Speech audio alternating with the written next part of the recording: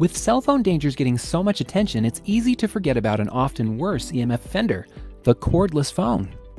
When it comes to cordless phone versus cell phone radiation, you're about to learn why the cordless phone is usually more harmful for your health and what options you have for keeping your landline without all the EMF, electromagnetic field, danger.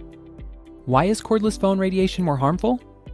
Well, having a cordless phone is like putting a mini cell tower in the middle of your home that's sending out EMF 24/7.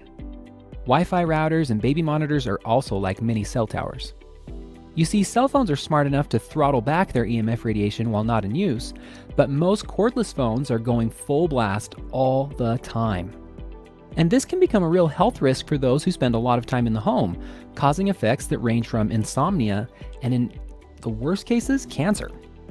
Imagine walking around the house on a call with your Aunt Jane for hours on end, holding the Wi-Fi router right against your head. Sounds ridiculous, right?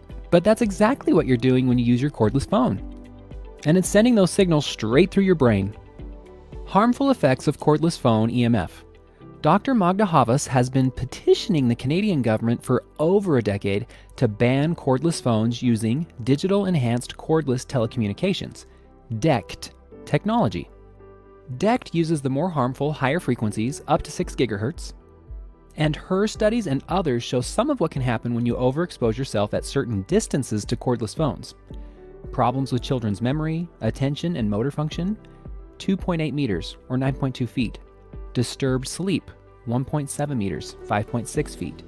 Increase in adult leukemia, 45 to 130 centimeters, 1.5 to about 4.5 feet.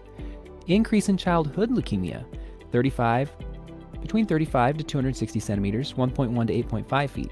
Impaired memory, 30 centimeters, about 12 inches. Any distance closer than 25 centimeters or 10 inches, immune system disruptions, reduced REM sleep, dropped insulin levels, and pathological changes in the blood-brain barrier. Hopefully you're now starting to think about your own life and where you and your family might be affected by EMF.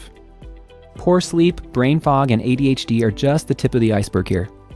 Several studies link cancers like glioma, the most common form of brain cancer, to EMF radiation. Those studies dealt primarily with cell phone radiation, but cordless phone radiation is in the same family, emitting just as much, if not more, EMF. Take action today by following these simple steps to reduce exposure to cordless phone radiation before life gets in the way. Here are some tips for reducing radiation exposure from cordless phones. Your best option? Trash your wireless phone. Buy a corded phone. If using a corded phone isn't an option for you, then these additional tips will still help. And FYI, many families are also ditching Wi-Fi and using wired internet to create an EMF sanctuary in their home. Tip number 1, create distance. EMF exposure increases dramatically the closer you are to the device. Holding your phone 25 centimeters or 10 inches from your body reduces your EMF exposure by 10,000-fold. Move your base station away from areas where people spend a lot of time, especially bedrooms.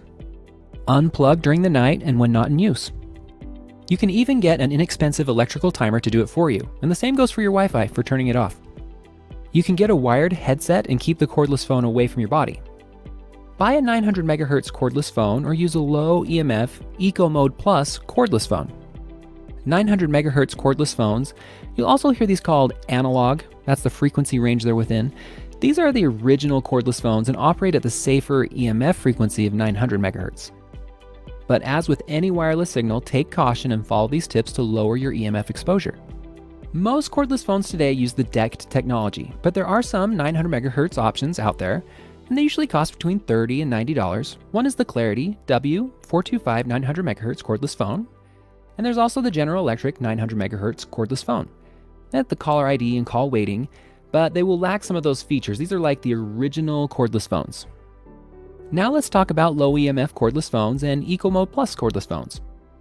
These phones use DECT technology, but they have an Eco Mode where they emit little to no EMF while not in use, often called a sleep or standby mode. You'll still have the high EMF exposure while on the phone, so it's really a great option if you don't use your phone much. There aren't many of these phones in the US yet, because they originated in Europe where consumers have been advocating devices with safer EMF levels. The first to hit US markets is the Siemens Gigaset cordless phone and is a great option with its Eco Mode Plus, remember that plus, and typically costs $25 to $50. Here are two specifically that offer Eco Mode Plus. There's the Gigaset C610A L410 cordless phone, has a hands-free clip, and the Siemens S30852 H2252 R301 A510 handset telephone cordless. It's a ridiculous name, but that'll help you find it. Just warning, other phones state that they have an Eco Mode to increase the battery life, but that doesn't necessarily mean it will reduce EMF exposure from the base station.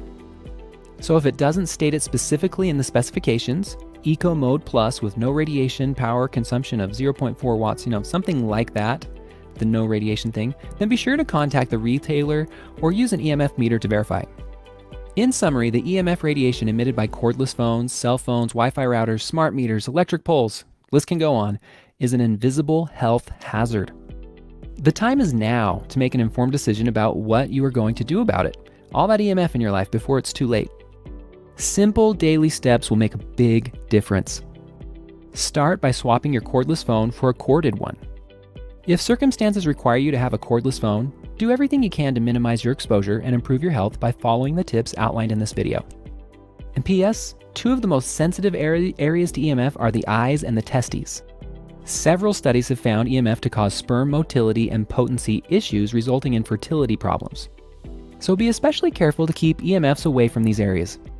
For more information on keeping your family safe from EMF, join us at emfsafefamily.com. Feel free to subscribe here on our YouTube channel, watch more videos, and leave comments below and questions you have. We are happy to help, and hopefully we can help you have a really safe and healing home. Thanks, and we'll catch you later.